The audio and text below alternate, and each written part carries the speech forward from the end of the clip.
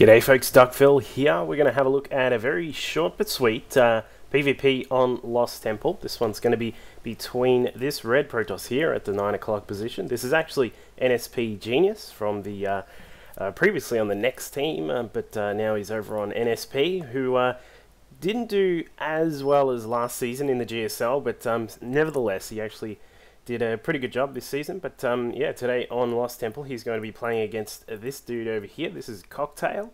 Well, his name sort of comes out as Cocktail from what I understand. I'm not totally sure, but that's what I got. And he is obviously another Protoss here at the 12 o'clock. He's once again, as with most of the replays that I've actually done lately, they're sort of you can generally count on these guys all being sort of at least 2k points diamond players on the Korean ladder. And I know in general points, given the way that points are actually awarded now, points really don't actually matter too much these days, given that if you grind enough you can actually get as many points as you want. But obviously at the higher levels it does come into play. But we'll see here just in this game. I did have a little quick look at it before I started casting. This one's actually just got a few key things which do sort of play out a very key factor in who actually wins the game. So these guys hopefully going to stop all their ranting in a second. I didn't actually get rid of the chat in this one because it's not too much. But we've got the scouting going from both players. We've got a probe coming in here from Genius. He's going to be coming in. And generally in your PvPs, I know lots of people, including myself, actually have a lot of trouble with the play styles in PvPs. You know, you've got either your very early sort of zealot rushes. You still get like 2-gate zealot rushes a lot, especially in close positions like this. But so you do see that sometimes. A lot of the time, however, the PvPs generally turn into either who can get the most stalkers or who can get the most colossi. And obviously if it does get into the mid game, it actually becomes these massive colossi battles that just look like War of the Worlds, and it looks crazy. And it does certainly look awesome on replays and that sort of thing, but in the actual game it can get kind of boring sometimes. So this one, as I said, is quite short, but there's a few key things we'll have a look at. But as you can see here, Genius's probe just scouting out here. He can see that the 2 gas is all done and dusted for Cocktail, and he can see that the cybernetics core is spinning there, and there is a stalker coming out here. He's probably going to know the timing of when this stalker comes out, I believe. You can see that the chrono's gone off. You can also see that there's still a little bit of chrono left in this nexus over here, so he's probably going to suspect that there's either going to be a couple of units chronoed out, or perhaps he's just going to keep the chrono going on warp gates so that he can get that out as soon as possible. General sort of build again here, almost the exact same thing here from Genius as well. Although, just having a look here, we've got a quick little battle in the middle there, some stalkers just taking pot shots at each other. Cocktail doesn't actually know.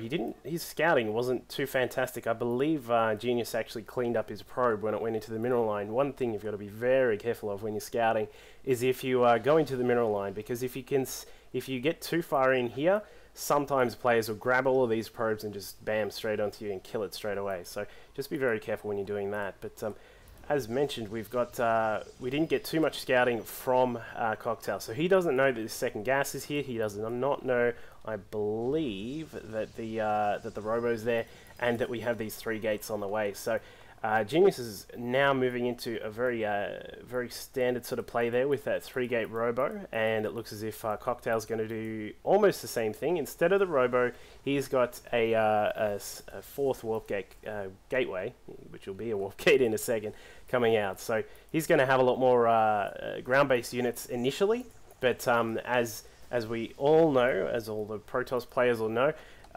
when you get into this sort of matchup, once the Colossus comes out from your opponent, it can become quite a bit of a hassle here. And especially on this particular map, the way Lost Temple works with these expansions down at the natural is that you can have your Colossus sort of standing up here on the edges, just sort of shooting down with and if you don't have vision, of course, you can't actually shoot them. So we've got Cocktail just moving in here. It looks as if he's going to have a shot at the front ramp there, but Genius has 2 sentries out, and they do block. Obviously, Not really sure why he needed to get both of them up, but he did get 2 force fields up there which have blocked off the ramp. He's still got 2 more force fields left, and it looks as if Cocktail's just going to try and push his way through there, but it is not going to happen.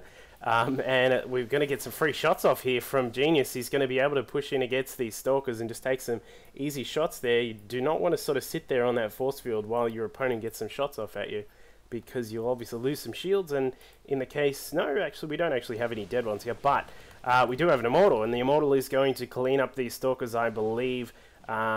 Just although the positioning is not favouring Genius just at the moment, so he's going to need to actually move in there, and he's going to have to be very careful with the way he actually approaches this ramp, because if you get caught out here down at the bottom of the ramp, you are going to get blasted away by a lot of these Stalkers, as we all know. So this is how PvPs tend to get in this early sort of stage here with all these ground units, is that it just sort of becomes a bit of a stalemate here at one of the players' bases, because you don't want to move down, because you could get a sentry force field at your back and you will get creamed up by the units, and of course you can't really push up either, because the same thing can happen. So sort of a bit of a stalemate here, and while we're just in that position, we'll just have a quick look back at what we've got. The 2 guys, we've got a great saturation on the probes there, although maybe a little bit oversaturated. We've got the 4 warp gates and the robo and a robotics bay on the way as well. So we do have the first Colossus out from next NSPGenius. Don't let me get that wrong. So he's going to be able to use that to effect here on this high ground, as we said. So we do have observers here, so this will also become very much an observer battle, because if the observers are shot down like that one was, that means that Genius is going to actually have to get up his observers again to make sure he can spot. But it looks as if very cleverly Cocktail is actually retreated, because he knows that the Colossus is up here, and we're going to have a second one in just a moment as well. And it looks as if Genius is actually going to move out with a whole bunch of probes. I think we've got a little bit of a bit-by-bit style push here coming from Genius. He's going to be able to push in. He does not know that the units over here have actually moved across to the side, so losing that observer is actually could be a bit of a trouble here for Genius if he doesn't actually be very careful with his placement of his units. But depending on the timing of how Cocktail actually walks in here, this could be a bit of trouble for him as well, because we've got all these probes here.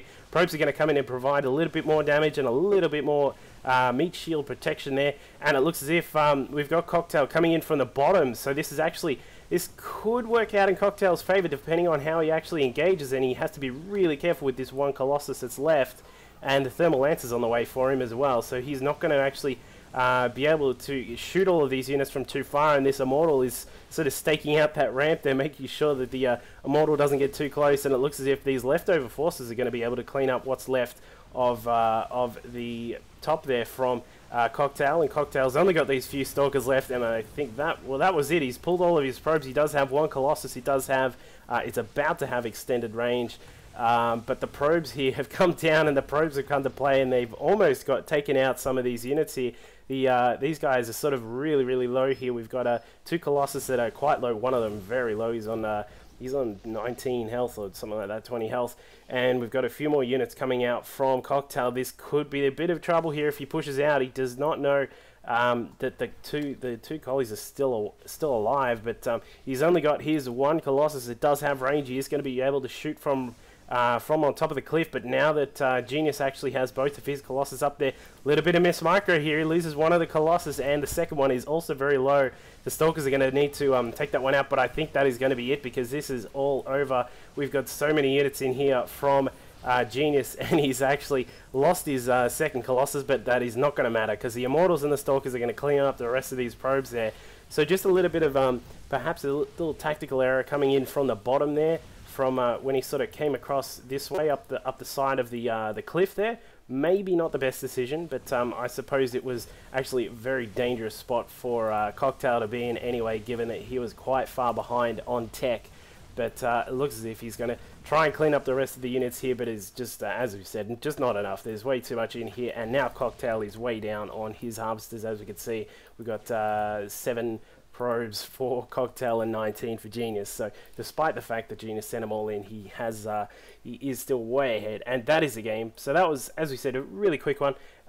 Just obviously some differences in the tech paths there. You can see the loss of that probe very early at the start was a big key moment in this game, personally, I think, because the probe that came in did not get to see the second gas. It did not get to see anything else that actually was left over from Genius after he picked up his tech route. So Cocktail was in no way prepared for that extra Colossus that came out a lot earlier than his did. So nice little quick PvP there. We will have a few more games coming up soon, and we'll get them on shortly. So thanks very much, guys. Cheers.